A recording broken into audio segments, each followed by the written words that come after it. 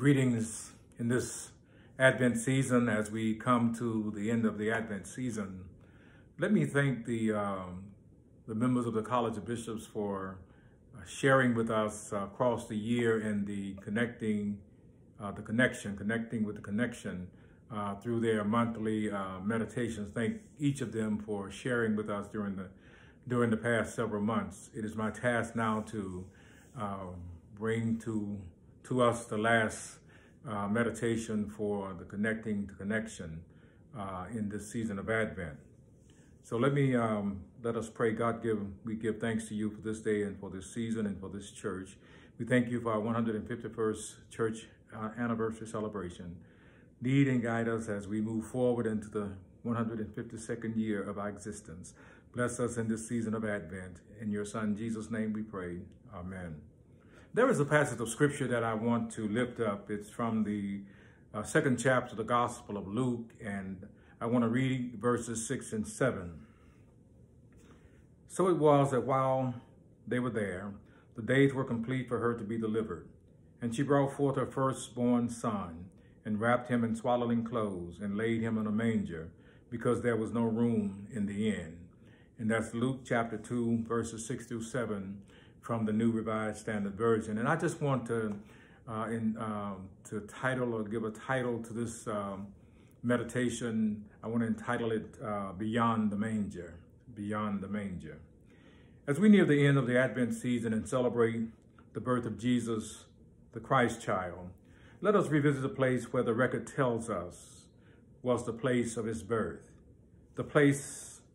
This place is called in Scripture a manger.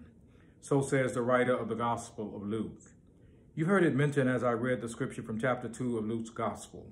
Luke's mentioning of the manger leads us to conclude it to be a place of significance in telling the story of the birth of Jesus. He was born in a manger because, as the writer tells us, because there was no room in the inn.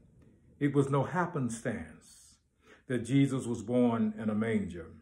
A former colleague of mine once suggested that other than the overcrowding factor that had taken place in Bethlehem, the manger enters the birth story of Jesus as a result of Joseph and Mary doing what many of our people have done down through the years, and that was making do.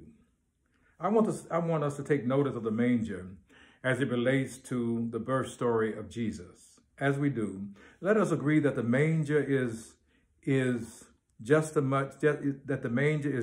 as much a part of the Jesus birth story as peanuts are to baseball and turkey is to dressing.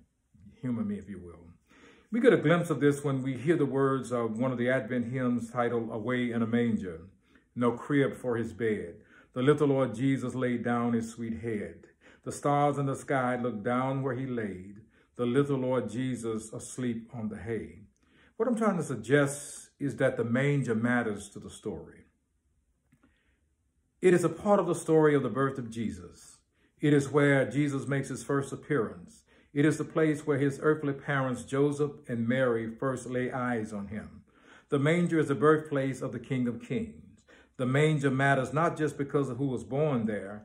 The manger matters because of what the manger baby does, what the manger baby did beyond the manger. The manger matters because it is the beginning of Jesus' story and not the end of his story.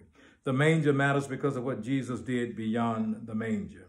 The manger matters because I don't think we can separate the manger from the Messiah. Therefore, let me cut through the chase and ask the question, what does beyond the manger mean for us? Or better yet, what lessons might we learn from beyond the manger? First of all, beyond the manger suggests your starting place does not have to be your ending place. In other words, where you start in life does not have to be the place where you end up in life. We who know the story of Jesus know that it did not end in the manger. It may have started there, but it did not end there. When we first met Jesus, he was in the manger. But where did he end up? The record tells us that we now find him seated at the right hand of the Father, He sits there today because his starting place was not his ending place. I pray this is helpful and encouraging, that this is a helpful and encouraging word to somebody today, that your starting place does not have to be your ending place. We all know people who have become comfortable with their manger entrance. They spend too much time living in the manger, that they're unwilling to take the necessary steps to move beyond their manger. And here what I'm suggesting when I speak of manger, I'm speaking of that place where life situations and circumstances are less than ideal. The place where you start out already behind. On the other hand, we know persons who move beyond their manger, and it has made all the difference. So the first thing from the beyond the manger is that your beginning place does not have to be your ending place. Secondly, beyond the manger suggests that our ending place is in many instances determined by your ending place in many instances is determined by what you do beyond the manger. In other words, where you end up has a lot to do with how you do life beyond the manger. In other words, where you do life beyond them. I believe it is an accepted fact that people who make a difference in the world are people who do something with their lives beyond the manger. In the interest of time, I need not remind you or myself of the difference Jesus made with his life beyond the manger. If you need a reminder, hear his response to the disciples of John, who came to him and asked of him, saying, John wants to know, are you he who is to come, or shall we look for another? And Jesus, in response to the question posed by John's disciples, said to them, go tell John what you've seen and what you've heard. The blind receive their sight, the lame walk, the lepers are cleansed, and you know the rest of the story. You know the rest of Jesus' response. So finally, my brothers and sisters, are we not glad we celebrate a Jesus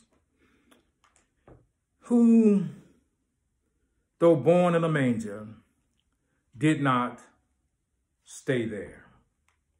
He moved beyond the manger. And because he did, we have the assurance that our starting places do not have to be our ending places. And because he did, we can become partners with him and give our lives in his cause and the causes of Christ in making the world a better place. Amen. Merry Christmas and a Happy New Year to each of you.